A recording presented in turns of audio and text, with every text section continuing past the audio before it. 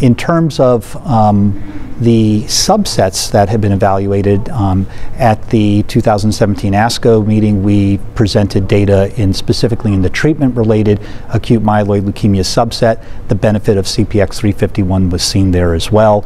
And in other subset analyses, we've seen a benefit of CPX-351 in patients over the age of 70, so not just in the 60 to 70-year-olds, but the 70 to 75-year-olds, and a benefit for patients who went on to allo transplant.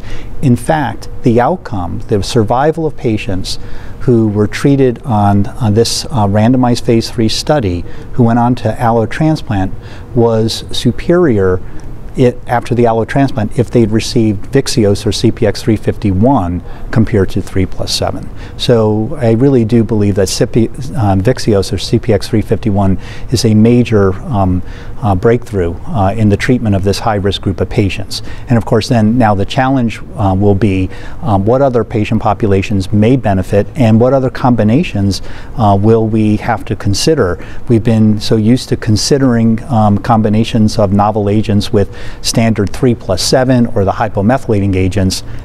This is a whole new set of investigations that will have to be done so that we can get safety data on the combination of Vyxeos with these other drugs.